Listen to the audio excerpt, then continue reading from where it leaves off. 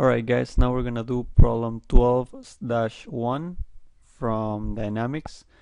Initially the car travels along a straight road with a speed of 35 meters per second. If the brakes are applied and the speed of the car is reduced to 10 meters per second in 15 seconds, determine the constant deceleration of the car. Well, this is easy.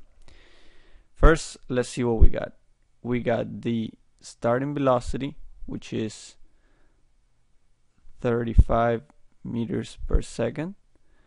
We got the finishing velocity, which is 10 meters per second. We got the time, which is 15 seconds. Now the formula we're going to use is V equals V naught plus A times T, which you can get at the end of the book or any formula sheet.